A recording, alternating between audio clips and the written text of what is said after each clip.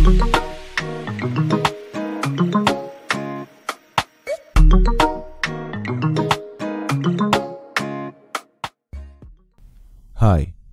I'm Shola Samson.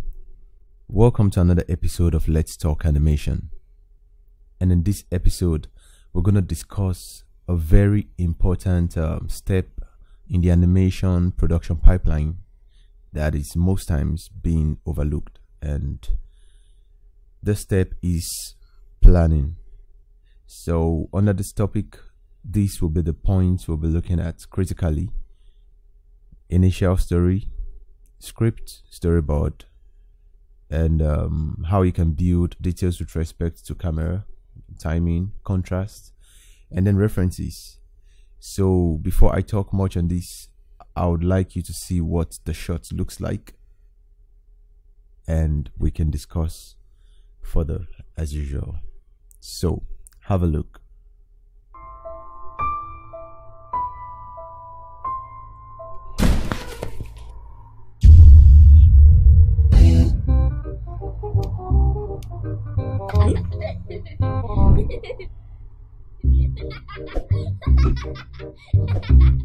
Tell a joke.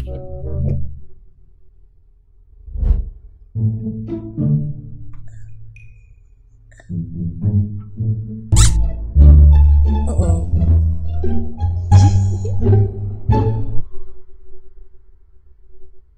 La la la la la la la.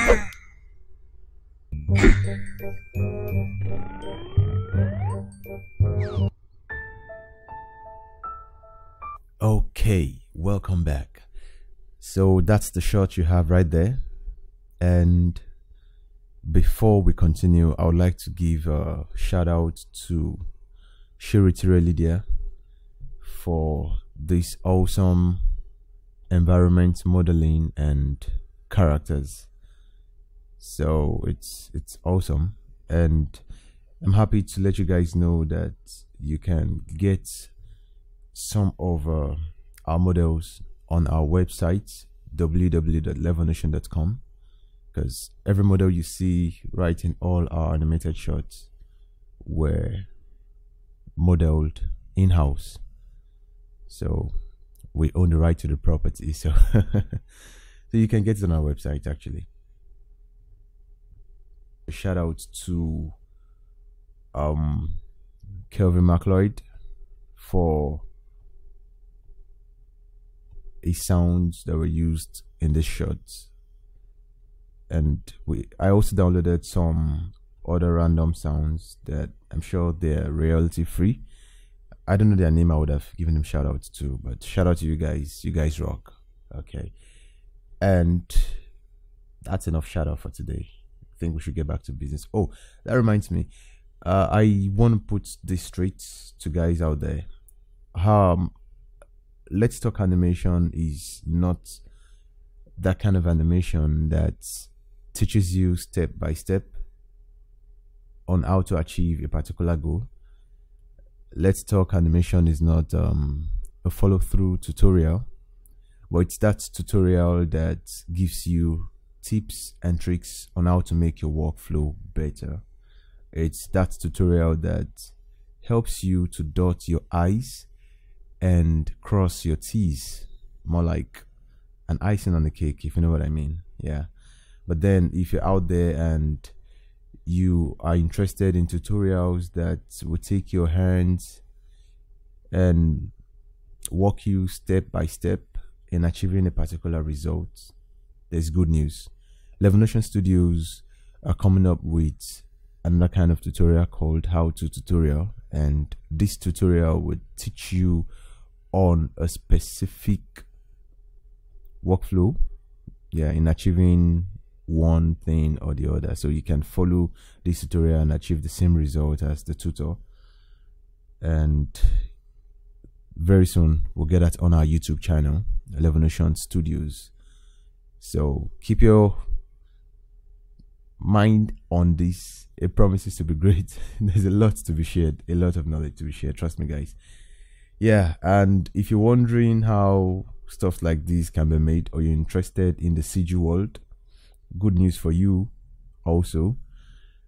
we have lots of creative guys around. Yeah, very creative. And if you don't know how to meet up with anyone to discuss with, I have this group on Facebook that I'd like to recommend to you, and that's the Animation West Africa group, the Our group.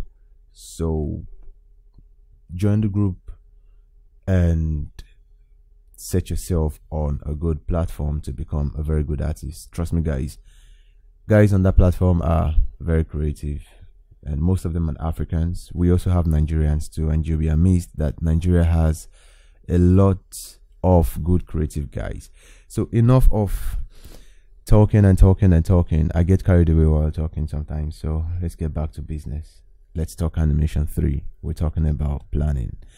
So the first item I have on my list is initial story. Yeah, for the short I just played the video, we had an initial story first before anything. This is where your project starts from. You must have a story no matter how rough the story is. So in our case, we had an initial story, very rough and basic, and we just had to tweak that story, and from this story we developed a script. Yeah, so I'm gonna show you an example of what a script looks like, and this was the same script we developed for this project. I have that here. So here is the script for the project. Also, you can see from the script where you kind of have voiceovers too, but then in the final video there wasn't voiceover. That's as a result of the constraints in time. We had time constraints, so we just couldn't accommodate for that. So from the script we developed a storyboard, which okay, I don't have that now. I would have loved to show you guys what the storyboard looks like. So from the script we developed the storyboard, and it's just basically me sketching things. Yeah, just to get the basic idea of what happens and when it happens. So you just see me draw funny lines like this. Yeah, okay. Just basic sketches to give me something. Yeah, you get it. So build details with respect to camera. This is what it means.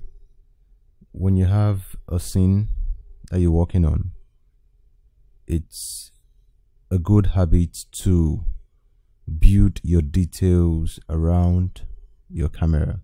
This is the scene we used, and you can see we have this cube here to represent the bed of the sister, that is Abby's bed, and this is the corridor from which Alex came in through, and we made the scene as basic as we can. After doing this, I created a camera and I animated the camera, as you can see. So this camera takes the exact position that I wanted to have in the final shot, and this was the guideline for populating the scene. So we built the scene around this camera, and that made the scene very light and easy to work with. So from this point, I think it's good to move on to the next topic, next item on the list rather.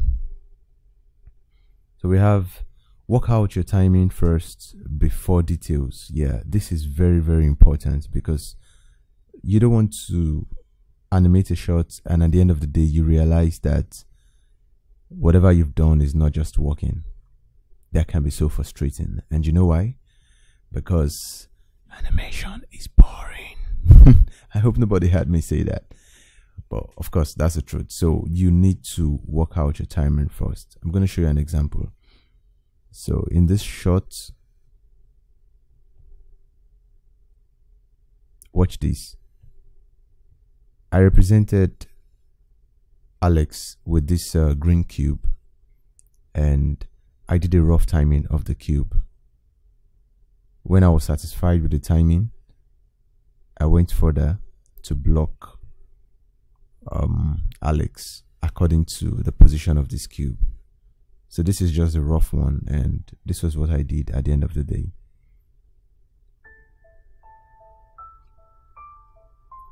Badges in, yeah, and so the same motion that I used for the cube was what I used in blocking out him, in blocking out his movement. So that's about working out your timing first. So the next one now is plan contrast, which is also very important. So this is what this means. If you look at the shots, everything is not just happening at the same time.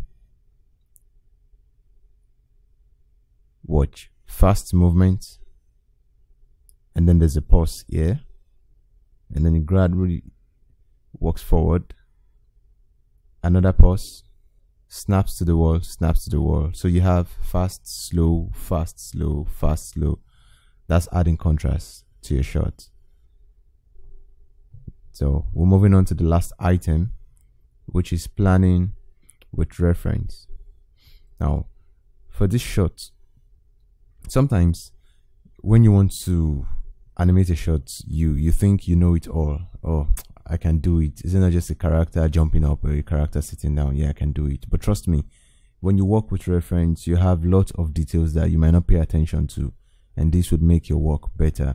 For example, this part where the guy tries to sneak up on his sister, I got a reference from a movie I used to love those days, The Mask. There's this part where he was trying to sneak, and he doesn't want to alert the landlady. I love the way the movement was, so I just had to exaggerate his movement because this is a 3D character and not a realistic human being. So I had to exaggerate his movement, and then his timing was also different from the timing of Jim Carrey in that reference. But basically, the idea is you get a reference and tweak that reference to suit your own purpose. And sometimes you can even go out to the mall, watch people walk around, and just try and study them carefully as an animator. Watch how they make their movement, watch how their movement, why their movement is unique, watch what leads words, watch the drag, the follow through in the emotion. So when you walk this way, it's going to help your project a great deal. So friends, this is all the time we have for this episode of Let's Talk Animation, where we talked about planning. I'm looking forward to see you next time in the next episode, and that's coming shortly. So be expectant. Thank you for listening. Bye.